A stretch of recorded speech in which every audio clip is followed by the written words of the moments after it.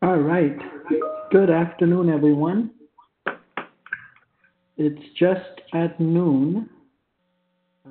We have some folks already on. So I just do my welcome really quick. And Austin, I'm going to pass it over to you. If you like, we can wait a little bit more. No, go ahead. We want to respect those folks who joined us timely. All right, no worries. So everybody, thanks for joining. This is our HCC Business Resiliency Webinar Series. This is the 7th one with Austin Tennett, who is our entrepreneur in residence at Houston Community College. I am Ravi Brumbat. I am the Director for Student Innovation and Entrepreneurship for HCC District, and we are very thankful for Austin for making his time, experience available to us and helping us be resilient during this COVID-19 situation. So Austin, I want to pass it on to you and just thank you for kicking us off. Please do let us know how you want us to handle the Q&A for this session. And also, the session is being recorded. It will be shared on our website, which I'll put in the chat later on. But with that, Austin, I want to hand it off to you. Thank you so much. Robbie, thank you so much. And I got to tell you and the audience, it's been a pleasure working with you over the last several weeks as we pulled this series together. I thought it's been extremely helpful. It's given me cause to think about how we can continue to help our small business owners here in the greater Houston area and along their journey to entrepreneurship. So let me just go ahead and jump in here.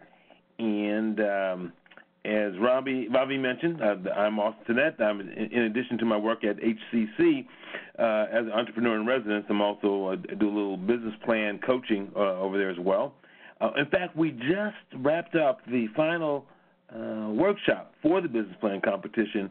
And I got to tell you, these entrepreneurs or aspiring entrepreneurs are a very resilient bunch.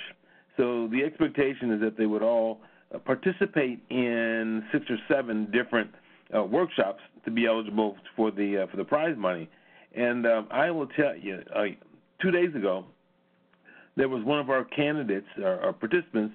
She called into the webinar from her hospital bed, and there was another gentleman yesterday who had surgery in the morning, and he still found a way to call in later in the day. So, I mean, I think it's just such a great testament to about the zealousness of entrepreneurship.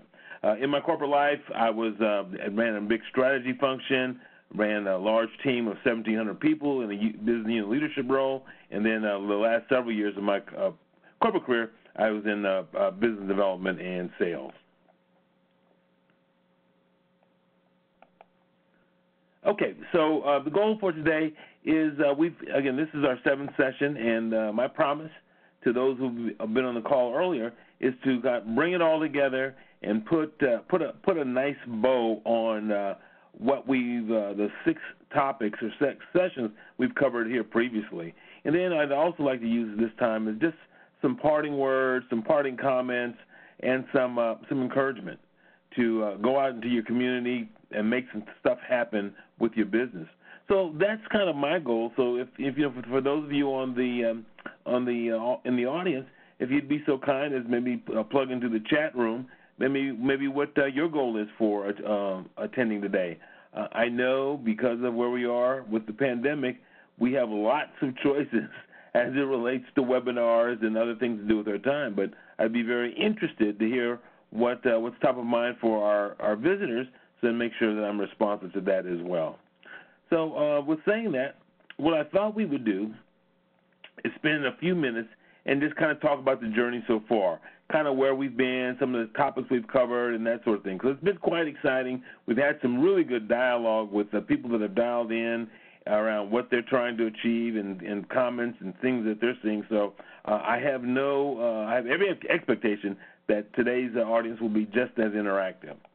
So where have we been? So our number one, or our first session, and Ravi, it seems like it's more like 5 or 6 months ago as opposed to 7 weeks ago, but I guess time flies when you're having a blast. But anyway, we talked about mindset, and particularly in a time like this when we're facing this pandemic, the same old thinking is going to produce the same old results. So how do we sort of unclog our brain? So if we think about what the problem is, or problem continues to be, so many owners or business owners they're confused, lost, perplexed, disoriented, bewildered, so on and so forth. So I'll just give you a little anecdote that came up just early this week. I was talking with another colleague of mine who also advises businesses. He works for one of the government entities, and that's his deal. He works he advises businesses on different things, growth strategies, startup strategies, so on and so forth. So I called him. I said, "Wow!" I said, "I bet you're really, really busy right now with all that's going on over here the last few weeks." And he said, "Austin, you'd be surprised." He says, "In fact, I've never been, kind of this unbusy. I've resorted to calling out to my clients and prospectives and that sort of thing. And to understand, we kind of do sort of the same thing, but the big difference is what he does is free. Your tax dollars pay for his services."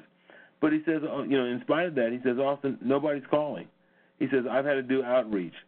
He says, and the outreach that I do, most of the questions are around the PPP or the CARES Act and people getting their money from the stimulus programs and that sort of thing. And I said, you got to be kidding me. Somebody's got to be asking about, hey, what should I be thinking about as we come out of the pandemic? How do I maybe pivot my business? What should I be thinking about doing differently? He said, absolutely not. He says, that is not the case. So, and I have to agree with him. I've seen a lot of that with prospective clients of mine, maybe even a few clients of mine, that there's this kind of waiting that's going on for something to be better. So as we talk about mindset, think of yourself as the entrepreneur, the business owner. Think of yourself as that strong bicycle rider. Let's think champion level, because that's what business owners are. We're champions. We've stepped away from the 9 to 5 to go craft our own way forward. But what we're seeing right now, if you think about it, with the pandemic, we're all riding weak bikes, right?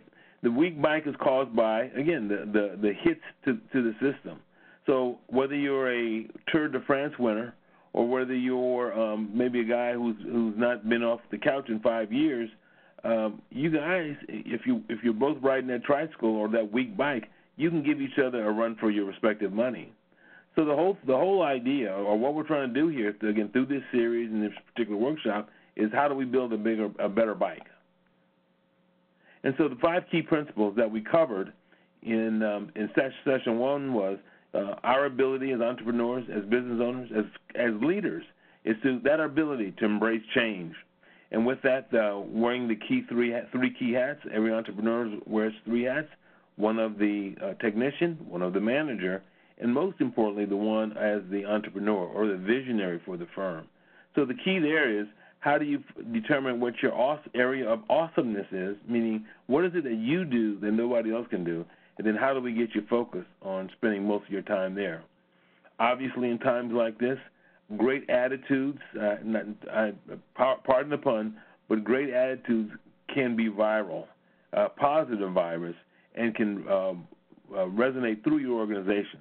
I tell people I am a consummate half-full glass kind of guy, and I think it rubs off on people when I talk to them, particularly clients. And even when I look in the mirror in the morning, just knowing that you continue to have that great attitude, when things aren't going as planned, because I assure you, nobody that I know of had planned for such a terrible situation as this pandemic. But again, I think there's going to be some great opportunities for people. So also in that mindset category, we talked about goals, not just how to set goals, but the 7 steps on how to achieve them. Because goal setting is easy. The achievement part is where the true challenge comes from. Then we talked about a tool called mindstorming, and this is can be done individually and probably best done in concert with your colleagues. But to just sort of, it's an extreme form of brainstorming to generate ideas, concepts, the way forward for your particular enterprise. Because I think that's what's really important. Since we don't know what's going on, nobody has a great view of what the future is going to bring. So this is our time to create the future. In session 2, we talked about customers, and again, going back to what's going on in the business place. There have been so many business owners, hopefully this has been corrected now, but there's so many business owners who haven't done some basic outreach to their existing set of customers. And I get it, right? So as soon as, and this happened to me as well, the current customer landscape is a little bare. If we had, for those of us who are currently in business, I'm sure you probably had a few of your clients, maybe some of your better clients, have either rolled off or they've hit the pause button. If you had anything in sort of your pipeline or clients that were starting to do business with you, they've probably gone away as well. But I'm convinced, and we're always convinced, that when done well, we can have more customers than we can handle. And in this section, we touched on some of those key things. So when we talk customers, it's not just the external customer, that individual, that person, that company that pays the bills, pays our invoices, but it's also our internal customers. Those folks that sit one cubicle over. Well, I guess I can't say one cubicle over in the days of COVID, but they're your colleagues that are on those Zoom meetings with you 2 or 3 times a week. But they obviously should be great partners with you in servicing your customer base. Obviously, there's competition, and there will always be competition, whether it's direct competition or functional competition, right? There'll always be that. But our opportunity there is how do we change our dialogue so that we don't sound like all the other guys in our market space. This is a great time. We talk about the good, the bad, and ugly as it relates to our customers. This is a wonderful time to prune your client base. There's those good customers, the ones that you want to keep forever. There's a bunch that are probably bad ones that are probably sitting on the fence. And then there's the ugly, right? the ones that we don't like to work with. They don't particularly care for us. We don't like them. They make our life difficult, so on and so forth. So now's the time to really evaluate who you're doing business with. And then we talked about the ideal customer. And if you want to eliminate some level of frustration from your business, really get focused on who your ideal customer is. And as a coaching tip, I would assert that you should have no more than 4 types of different profiles for your customer, because as we say in that last slide there, learn their thoughts. So the way that you can be valuable to your ideal customer is to understand how you think. As your competition sort of moves pursues everything that moves, you're going to be the more focused competitor in the space because you've taken the time, made the investment to really deeply understand what's on the mind of your clients and how you can best serve them. Hey, Robbie, I'm going to take 1 second here. I got something into the chat room. The question is why would we be shedding or getting rid of customers at a time like this? First of all, great question, and maybe it wasn't obvious, but as I've talked to enough of my customers and prospective customers, and before and after workshops I've given over the last few weeks, bad customers or ugly customers are, like I said earlier, are those that they take up more time than they're worth, because they're probably beating you down on price. They don't understand the value that you bring to the particular marketplace or what you're delivering to them.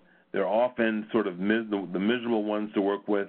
Nobody, when you don't want to serve them, people on your team don't want to serve them. So my summary, my thought is, why do we even deal with these people? For those few dollars that we might be working, they may be paying us, and more than likely they're probably unprofitable at that. Let them go away, show them a different way to be served, and you can take that time, effort, investment, and focus it on folks who do get your value. So thanks for that question. I appreciate it. And then in our session number 3, we talked about restarting the revenue engine. So this is kind of a little bit of a piggyback on the previous session when we talked about customers. I think not all, but many businesses, their respective revenue engines stalled as a result of the pandemic for a variety of reasons. Maybe their storefront was required to be closed, or their customer base maybe just panicked and said, nothing's happening. As I was sharing on a workshop yesterday, the tank of gas that I've had in my car, it's lasted me about 4 weeks. And I also shared, this is probably one of the few times where I wish I could be buying gas, because last time I was at a gas station, it was down to $1.35 a gallon, which I just thought, wow, I could drive back home to California and back for $40 or $50, and it'd be a great time. But again, restarting the revenue engine, it's going to be a little tricky. So why are we frustrated with that sales process? It's because for those of us who haven't done our homework, who haven't figured out who our ideal customer is or should be, and how we reach them, they're waiting ostensibly waiting by the phone, and anybody who shows up or rings the phone or drops us an email or rings our doorbell, they look like a good customer. And kind of going back to what we said in the last section, the ability to work exclusively with people who understand our value. It's going to make you a happier business owner, and not just happy. It's going to make you more profitable a business owner, because you're going to spend. It's going to take less time to serve that client, and at the same time, you'll be getting more joy and satisfaction out of it. So how do we get there? The big idea here is to change or add to our sales process, our approach. How would you guys feel if you went into your doctor, you did a little cough, and all of a sudden they're prescribing you medicine? You'd turn and run the other way. What does a doctor do? What does any good health care professional do? They take time to ask you about what's going on, how long you've had this particular condition, how does it keep you awake at night, when does it hurt, how does it hurt, where does it hurt, so on and so forth. And it's through that diagnosis that they're able to come to an answer, or at least a hypothesis of what's ailing you and how they might be a resource to you, whether it be through prescription, some therapy, or some combination. But for many folks who don't understand, what a good, high-quality professional sales process looks like, it's they're asking people to buy way before they've done a proper diagnosis. So if you want to sound different from all the other folks that are in your space, get really good at professional diagnosis, or more specifically, building high-quality questions. So in this section, we covered the 5 principles of sales. Now, I will share with you, I've been in the sales game probably 15 years or so, and then one thing I will share with you is that this is kind of would be sort of sales 101, because there's a lot of more advanced topics.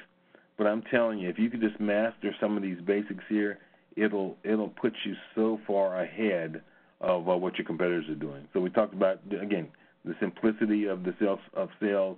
We use the sales staircase as a way to describe or explain our sales process, because if you think about it, sales is just a process, seven or 8 steps that are all very learnable. So those of you who might be afraid in your businesses to have that sales conversation, or maybe a little hesitant, definitely it's something that's learnable. As we talked about earlier, ask the combination. It's just ask the question that you need to know to understand so that you can best serve your client. I've talked to many people and they say, well, I don't want to sound salesy. Well, if you keep your conversation conversational and you come at it as a deep need to help and assist somebody, you'll never sound salesy. So there's sort of 4 requirements before you're able to close a deal. We call it the 4 green lights. It's BANT is the acronym that we use. The A means the authority to make the decision, to make the purchase. N is for there's got to be a need. T, they have the time, and then the B is for we've got to make sure that they are indeed the buyer. So once we have those 4 things in place, then we have an opportunity to close, and most importantly, we have the opportunity to serve. Serving is extremely important, particularly as where we are in the sales arena or the state of business today, because we have, if you think about all of the online client service or customer service tools, think Yelp, think Google and those places, where it's so simple to provide a review or a testimonial about the service you receive from a particular company. In fact, it's one of those unfortunate things, as we all know. It's far easier to write a bad testimonial than it is to write a good one. So, in fact, I've even heard or seen customers who've threatened the person that they buy from with a bad Yelp review or Google review if they didn't succumb to whatever their wishes and desires are. So the ability to serve appropriately, absolutely mission critical. And when you master that, that just opens the door for, again, repeat business from those existing customers, which is always the most profitable business you'll ever provide. And then, of course, it sets the stage for referrals. Okay. Stakeholders. So think of the stakeholders as all of those people that are helping you to be a success. For all but the few small number, maybe 1-person or 2-person shops, business has gotten to a point, a level of complexity, that it's almost impossible for any of us to do this by ourselves. So in this section, we talk a little bit about best ways, or how we should be thinking about how we bring other people under the tent with us to help us be successful. Just as you're bringing people under your tent, in a perfect world, there will be other folks that find great value in what it is you provide and serve the community with, and they are part of your network or ecosystem, and you're part of theirs.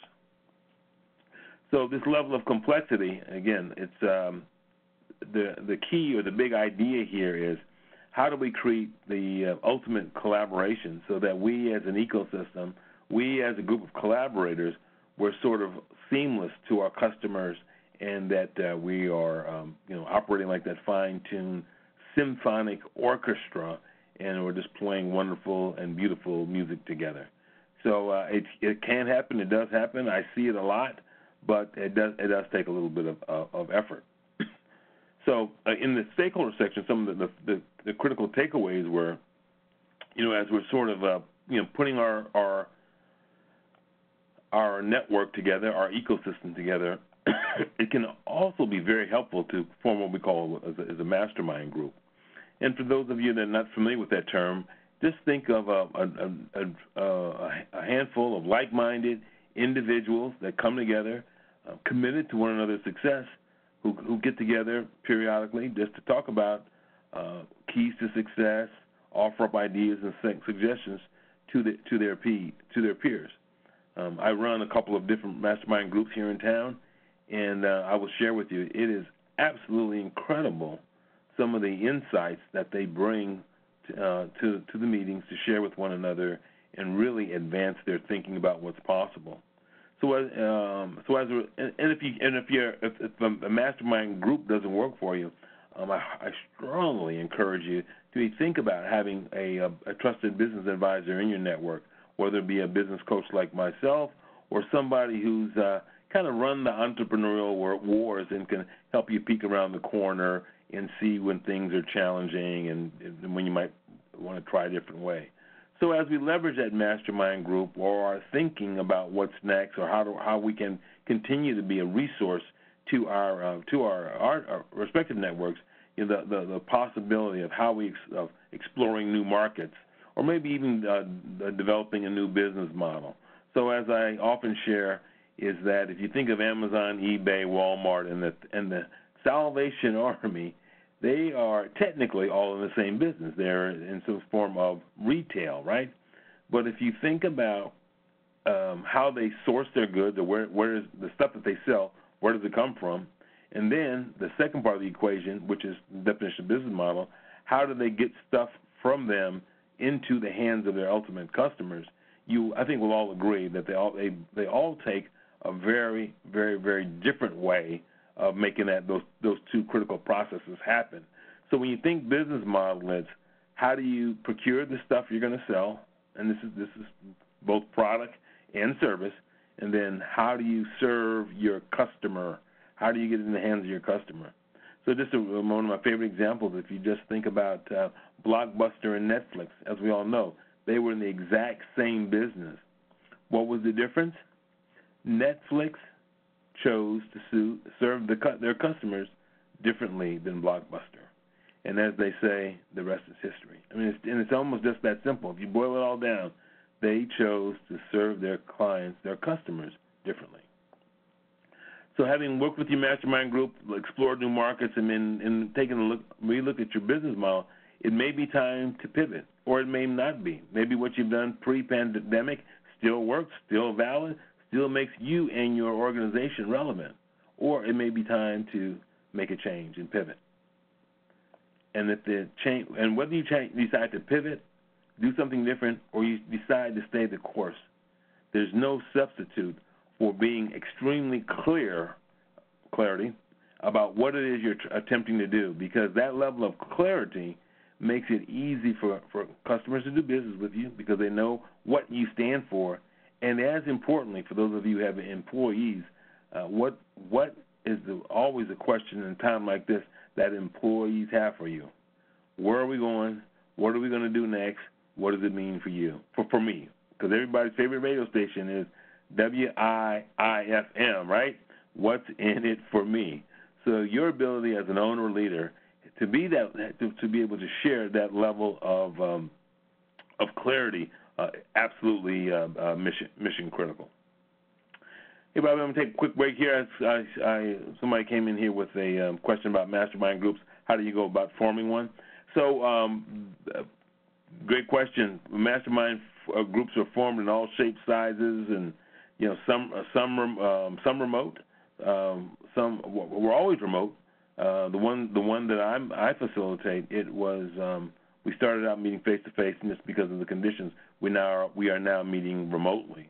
And so one of the things I'll just tell you from my personal experience, one of the things we've done, we've had a couple people who've were looking to either perform a merger and acquisition transaction, move into larger headquarters, and the information insights that were shared were absolutely incredible amongst the members. So we were able to kind of help people prevent them from making some bad decisions or not optimal decisions, while at the same time we were able to offer several people some really good ideas on how to continue to grow their business. And this is well before the pandemic. But now as we move into the pandemic, if you were to ask these people what it is they're getting out of our mastermind group, it's a shoulder to lean on, somebody to kind of commiserate with, but most importantly, somebody to bounce ideas off of as they plot their own plan to thrive after the pandemic. So, and thanks for that question. And then session number 5, we talked about financial right sizing. And then this is one of those challenging areas. So this is really about, what is it, the metrics, the measures in our business that make us go, that help us understand that we're doing the right things and hopefully for the right reasons. But what we often see is business owners are uncomfortable with the parts. And as I mentioned to you earlier, I advise companies throughout this HCC business plan competition.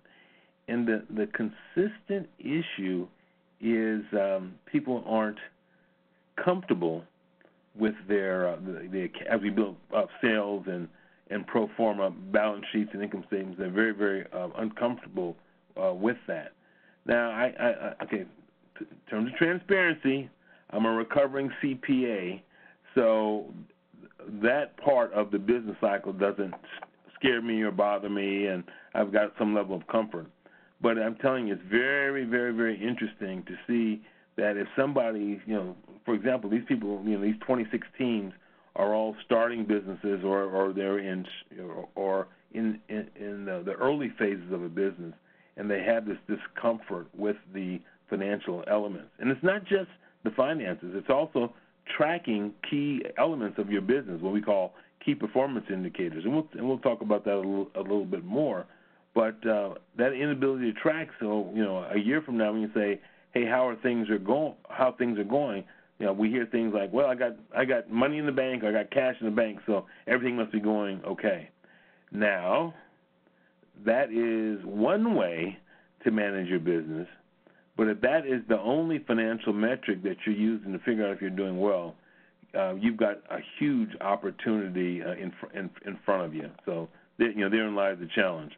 And so why do we spend time on metrics and getting our finances in great shape? I mean, there's a million reasons, but the big thing is that we can get better outcomes. And with better outcomes, more opportunities. And if growth is something that we want to do, that becomes the fuel for growth. So as we talked about in this financial right sizing in the time of the COVID pandemic, cash is king. You got to hold on to it. So if you haven't done so, we're going to strongly encourage you, or people that that are in business, to go back and find every way to hang on to every nickel and dime they have until we have a little bit clearer way forward as to what the future brings. So as you do that, there's a concept called zero-based budgeting. For any of you that have done any sort of budgeting or sort of any kind of business planning, oftentimes when we go from year to year, we say, okay, we're going to take last year's number and add 3% or take away 2% or whatever it is. At a time like this, absolutely not the best way to do it. So the concept of zero-based budgeting is we're going to assume that we don't have that expense at all, and if we had to have it, what does that look like? Do we need to have it as much as we had in the past? Can we give out a little more, a little less, or can we eliminate it altogether? So then, as we talk about the new language, we as business owners, as entrepreneurs, need to speak. We need to speak the language of metrics and measures. And I talked about it a little bit on the last slide when we talked about how people have, so many people have not a great understanding or grasp of their financials and the key metrics in their business. So even though we're right in the middle of a pandemic and things aren't going the way we had hoped or the way we had planned for 2020, we're still in business. Many of us are still in business. We still got to buy stuff to incorporate into our business so that we can service our customers. But the thing the issue or concept we shared here is, do you have to continue to buy in the future the way you bought in the past? So it's awesome. What does that mean? How will you acquire stuff? You got really only two choices. You can either make it or you can buy it. So the make decision is, I'm going to have my own bookkeeper in-house. I'm going to have my own IT team in-house. I'm going to do my own digital marketing, and the list goes on and on. So my question to you, if you think about those services and the literally dozens of other services that support your business, would you be better served rather than trying to make it internally, but buying it on the open market? So you might, in theory, pay a little bit more, but the reality of it is if you make a good selection, the quality of what you've acquired, it will be dramatically better than what you probably could have provided for internally by yourself. And most importantly, your time is freed up to focus on those things. Again, going back to the earlier slide, once you understand what your area of awesomeness is, by getting rid of some of these sort of mundane tasks, mundane but not fun tasks, it gives you the opportunity to spend time on what we call more strategic things. And again, we continue to have the mindset discussion, because everything that we've talked about here really goes back to what's kind of between our 2 ears. How are we successfully or optimistically encountering or dealing with what's ahead of us? And so our session last week, and maybe some of you have seen this one, but this is kind of the 4 quadrants. And we often see these 4 quadrants in conjunction with maybe a time management seminar or maybe some type of business success seminar and that sort of thing. So simply what this states is, if you think about all the things that show up task-wise in our business on a day-to-day basis, it's some combination of urgent and important, not urgent, not important, quadrant 2 items, quadrant 3, and then quadrant 4. Urgent and not important. So guess what falls into the not urgent and not important? Hopefully I won't hurt anybody's feelings, but it's that watching of the mindless TV, being on the web, and I fall in this too. So what do they say? When you point the finger at somebody, you're pointing 4 back at yourself. So I am guilty of mindless internet web searches and that sort of thing. But if you look a little bit more closely at kind of what's in that quadrant number 2, you see those are all those things that, wow, and most of us will say, wow, that's really important, but just never got around to it, right? And then we'll see further how important that can be. Because the urgent important, that's the ringing telephone or the upset customer that shows up at our doorstep and that sort of thing. So it's an urgent and we can't deal with it. But then we also have the urgent and not important. So if anybody can remember the days when we used to work in real life office buildings with our peers right next to us, some of us were unfortunate, and we'd have people that would come. It was their mission to interrupt us constantly, call us, text us, for whatever it is.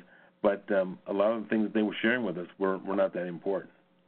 So we'll talk about that. We'll summarize what we talked about in that session as well.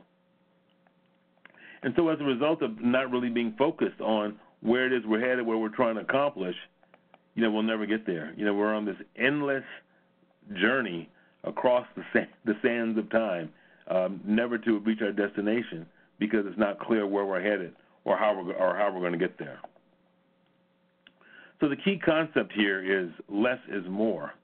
So if you looked at that grid, at that 4-quadrant grid, there was all those tasks and activities. Then if you think about it, so, hey, I really want to get focused on my business and started focusing on just what was in that quadrant 2, that's why we get this picture.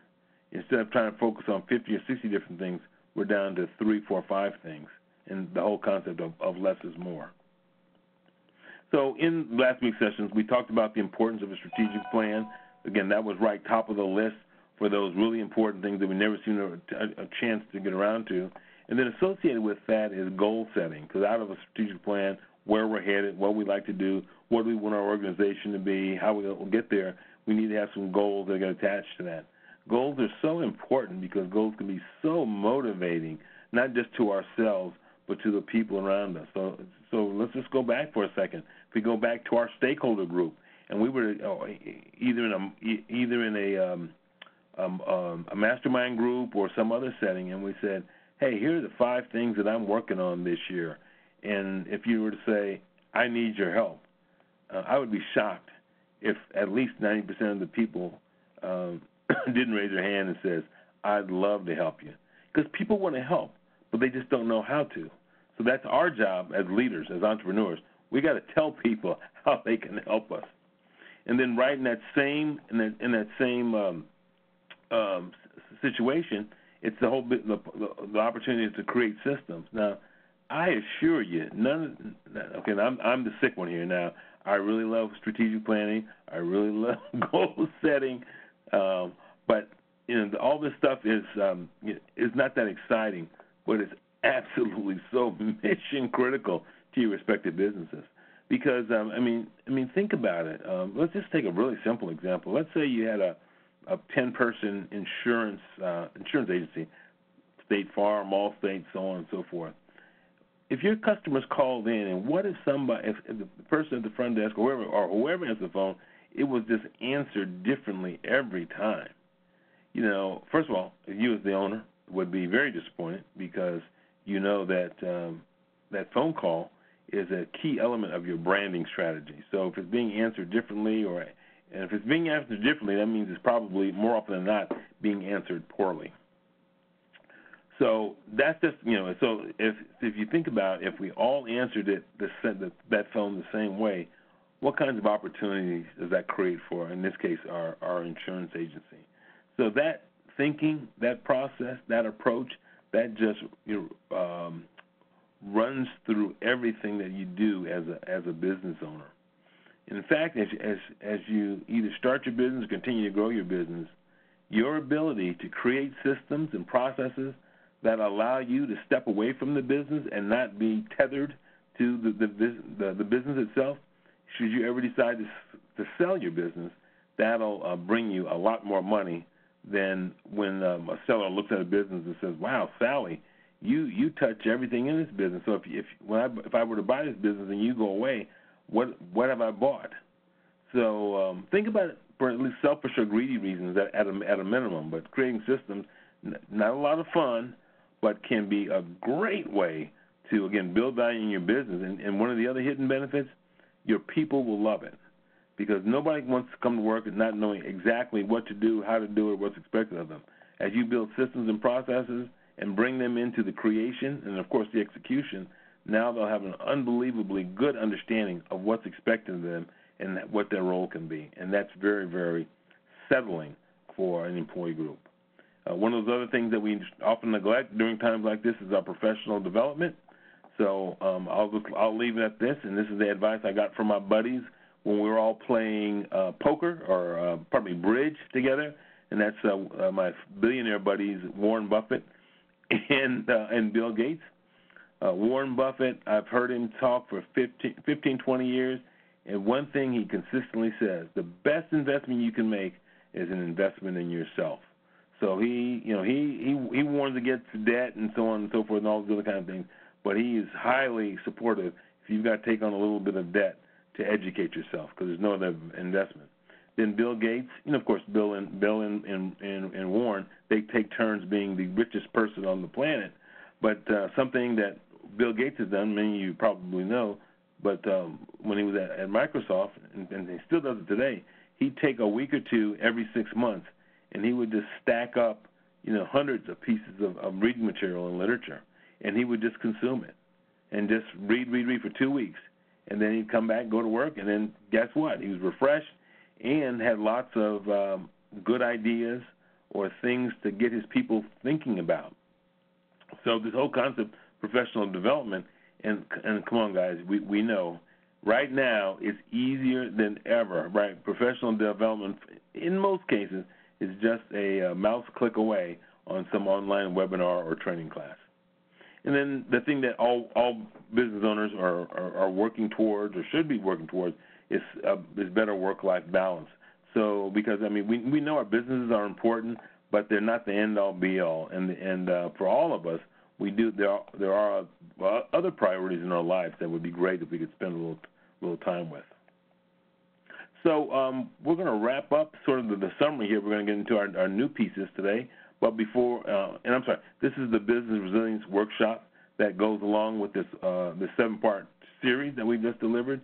So I'll give you some information later on about if you're interested in sort of maybe doing a deeper, not sort of, but doing definitely a deeper dive into these various areas and really get a handle on how these things impact or how you can create opportunity for your enterprise.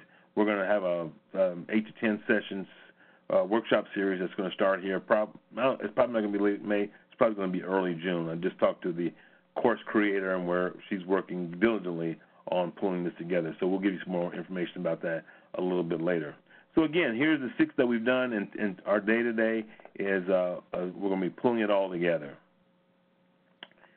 But before we do that, so as I like to say, I put a nice red bow on our series for you. But before we, Robbie, do you see anything in the chat box before we start moving forward? I know I've been kind of moving fast because we have a lot of information to cover, but I just want to see if there's anything that we needed, any comments we needed to address. Austin, so the comments were sent directly to you and I both, so I think you covered them as you were talking. Okay. So good. I think we're pretty good. At this time, we've got some time here. There are some participants on the call. Welcome any one of you to unmute yourself and ask questions directly or have a conversation with Austin directly. Don't have to worry about the chat box. If you don't have it, just unmute yourself and ask away. A recording of this session will be available later on hccs.edu/smallbusiness, and it's also on a playlist in YouTube. So we're working on getting the 1 or 2 of the 7 still kind of cleaned up, but the other ones have already been posted. So if you've missed any of them, they're posted on YouTube, and you can certainly catch up on any one of those. But go ahead, anyone, if you like, unmute your mic. Let me just make sure you can. Confirmation. Okay, so you can mute yourself again if you don't intend to share, but I guess I should have double checked, and because I will have everyone to be unmuted here, Austin. Okay. With them, and she said that was really, that's the only thing, because I finished on my courses. I'm sorry, what was the question or comment again? I actually didn't understand it either. So, but it sounds they're back muted. So I don't think I had just unmuted everybody as a feature of WebEx here. Well, let me keep moving on. I know we're getting close on time, but and whoever made the comment or question, just throw it in the chat box, and we'll make sure that we address it before we leave. But thanks for putting your hand up. Appreciate that. So the problem or the challenge is I've given everybody over the last few weeks lots of information, jammed with information, and so hopefully we've created some clarity issues, right? That's my hometown, Los Angeles, and that was a good day in Los Angeles. That was a good day in Los Angeles. So, I understand, lack of clarity could be a challenge. Again, with that lack of clarity, and we're questioning ourselves, will we ever get there? So what is our opportunity? I think we're all looking for that yellow brick road. But if you think about it, if you think about the story of the Wizard of Oz, and I watch it whether I want to or not twice a year. But the thing was, they ultimately achieved what they were looking for. They were able to get back to Kansas and some other things. But along the ways, each one of them had their own set of challenges, speed bumps and obstacles, and that sort of thing.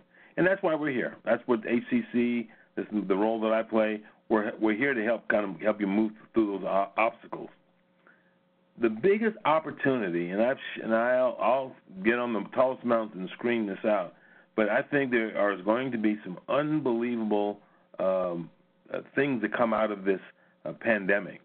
Because if you think about it, if you just think that just the basic premise of business, what does a customer want? A customer wants their problem solved or their pain to go away 80 to 90% of the time. Now, 10 to 20%, there might be something else out there, like they're trying to gain or capitalize on an opportunity. But 80 to 90% of the time, they got a problem or a pain and they want a solution. So what has this pandemic done? It's created new problems, and so a lot of the problems that's been created we had not seen before. So as a result, we're going to need some new solutions. And when we need to deliver new solutions, there's our opportunity to capture new opportunities. Opportunity to capture new opportunities. Boy, Robbie, I got to work on my wording on it. That one was a little kludgy. But anyway, my point is, there's going to be so many. I mean, think about it. Here's a great one right now. So, in the last 6 weeks, many of us have become Zoom experts, right? So, Zoom has probably grown their business 20 to 30x in the last 4 or 5 months, right? And so now, nobody. Guess what? 2 months ago, nobody cared about the lack of security protocols on the Zoom platform. Now it's a big issue. It just didn't exist. Nobody cared 2 months ago.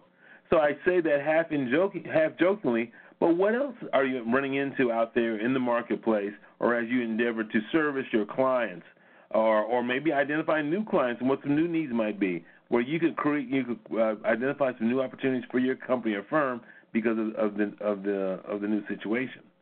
But the important thing is our ability to prioritize, because the reality of it is, and I'm guilty of this probably like no other, is that we can't run at 10, 15, 20 different opportunities all at once.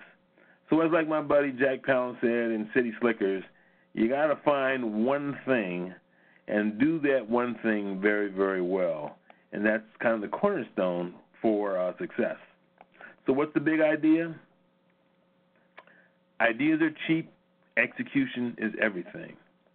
I'm sure we all know people in our careers, and I see this guy in the mirror some mornings when I'm shaving, but just generating idea, this, that, continually fiddling with something and perfecting it to the point that nothing tangible ever gets done. So how do we fix that? How do we address that? So again, pulling it all together. So it's 5 key principles. Ruthless focus. I'm not sure who's more focused, either the attacker or the prey, but I assure you, these guys are not. Well, I was going to say they're not worried about what's for dinner tonight. Now that lion is, but that's the prey is not. They're not worrying about who emailed them or who's texted them, that sort of thing. They've got unbelievable focus. One on trying to track down the prey, and the other one getting away. So how do you bring that to your business, your enterprise? Then we talk about the Parthenon of improvement. So think about it this way. This is why being focused is so important, because every time you make a change, let's say to your business model, there's this ripple effect that happens inside your environment. So we talk about the Parthenon, roughly structures. It's been standing for about 5,000 years or so. It's been there's been fires, pestilence, wars have fought, and it still stands. So the way it was constructed, these 160 pillars create the strength for this to stand through the various millennium. But think about it. Your business is the same way. Every business either has or has to provide for sales, marketing, operations, admin systems, think HR, finance, accounting, so on and so forth. So every time you change your business model or change something that's particularly client-facing, it has a ripple effect inside your organization. So, we oftentimes see organizations who have great technology or a great idea, but they just can't make traction in the marketplace, and it's often because the change is coming so fast that the pillars that support the business can't maintain pace with the things that are happening in the front office or out in the marketplace. So this is why I say let's focus. And focus. So rather than the 20 opportunities, pick 2. And we'll talk about two examples as we finish out today. So rather than 20, pick 2. So let's just take an example. Let's say your organization, as you're accelerating out of the pandemic, let's say you're a computer shop or a computer repair firm, and what you're looking for is new customers and new technicians, which is a very fair request for those 2 organizations. I've had a couple of clients in that, and those are the 2 things that they struggle with most: technicians and clients. So there's this concept of act on lead measures. So Austin, what are these lead measures you're talking about? We all kind of know what lag measures are. How much revenue I did last year, sales last year, what was my profit last year, how many people left my organization last year. Those were called lag measures. But lead measures are the things that we can do in between our measurement periods to help evaluate or create some success to know if we're heading in the right direction. So now the reality of it is new customers don't show up. The reality of when you work a sales process is you do some amount of prospecting, so you're turning your leads into prospects, and prospects through a nurturing process, they ultimately, in a perfect world, they become customers. So leading indicators or measures for that would be how many outbound prospecting calls are we making? Are we having network meetings? And when we go to those network meetings, more specifically, what are the goals in terms of who we're going to meet, how many people we're going to meet, those sorts of things. And then referral inquiries to customers. So those would be examples of leading indicators. As with the technician, things may have changed a little bit because now we're at a 20% unemployment rate as opposed to the 3.9% that or under 4% we were just a few short weeks ago. But, you might think about, are we placing ads? Are we searching the job boards? And then are we going to associations where our target technician employees hang out? Principle number 3 is the power of scorecards. See, this what I love about this, in one place I know exactly what's going on. Does anybody here enjoy going to professional sporting activities and they never look at the scoreboard, or they keep their eyes on the eyes shut so they don't see the scoreboard? Absolutely not. We all want to know where our team is or where our team is relative to the other team, and that's why scorecards work in sports and they work even better in business. So if you look at this one, you got the speed of the baseball game, obviously, speed of the game, what's the count on there, how many outs, who's up, home team's up, here's the score, and how many hits, how many errors, 17 hits versus 9. Well, these guys are on fire. But the beauty of that, with just taking a 4-second look at that scoreboard, it just tells you tons and tons of information about what's going on. So I see my guys throwing at 102 miles an hour. Boy, what do they say in baseball? He's got some good stuff going for him. So we can say, wow, this process is in good shape. On to the next one. Let me go find another area to focus on. So my defense is doing well because I've had 0 errors. So this is a really, again, 4 or 5 seconds, and we've got a really good handle on what's going on. And this works in your business as well. In fact, it works better in your business. We're going to talk about, again, measurement and key performance indicators, KPIs.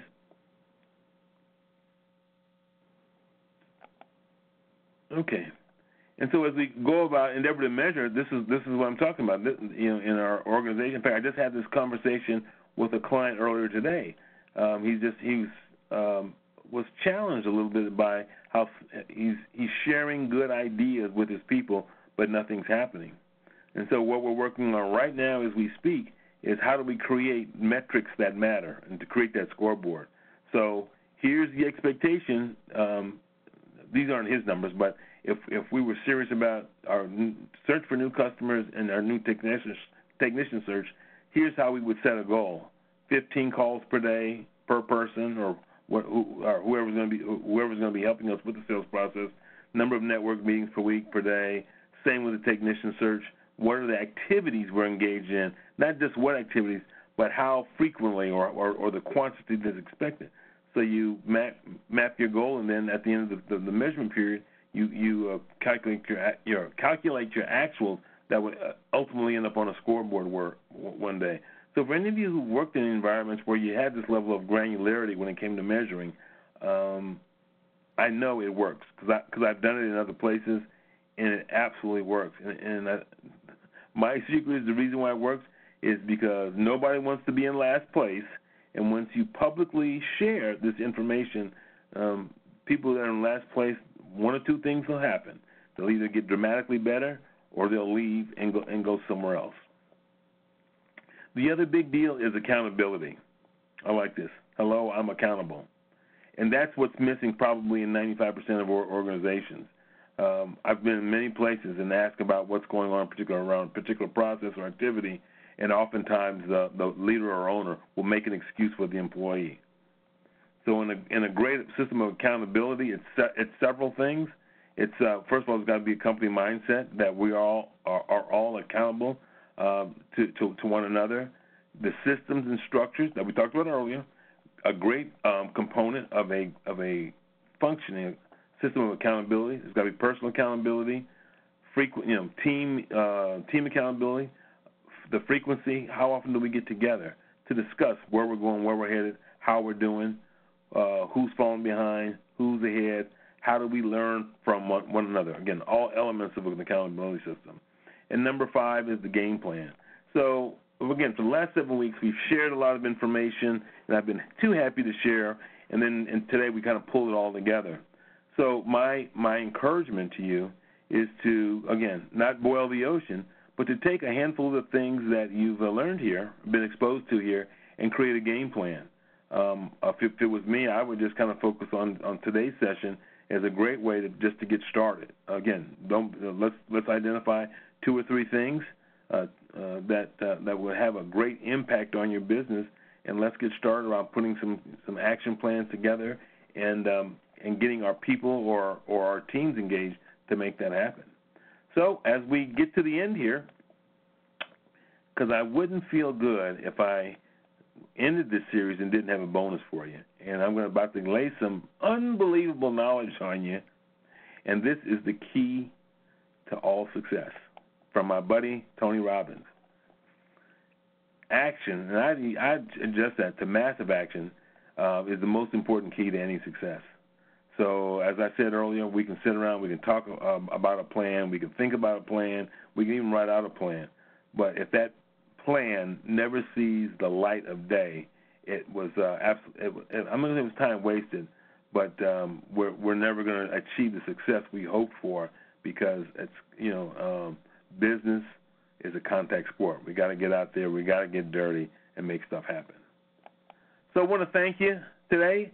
If there's any takeaways, I'd love to hear 1 or 2 comments from those of you that have participated in other in the series, or at least this one. What are your 1 or 2 takeaways for today?